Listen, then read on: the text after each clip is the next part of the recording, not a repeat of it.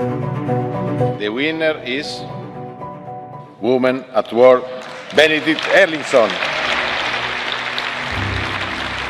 This is about a woman that wants to save the world. She is an environmentalist that is turned very radical, and then her journey starts there.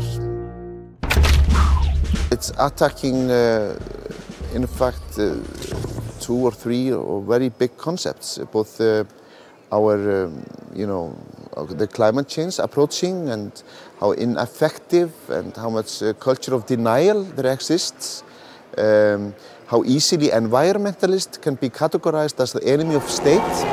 Þú ert búin að ná þínu fram. Komnir með rafstöðvar.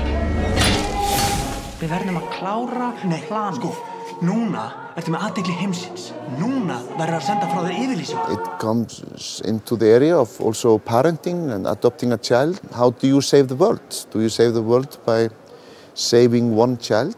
Guðmundur. Stúlka. Allavega mappan með öllum upplýsingum frá úkraínska heimilinu.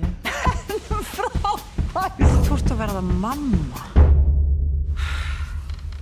Það var allt eitthvað flókið núna. It's in a way about democracy, spin media and this environmental fight and the right of people to act even if you break the rule.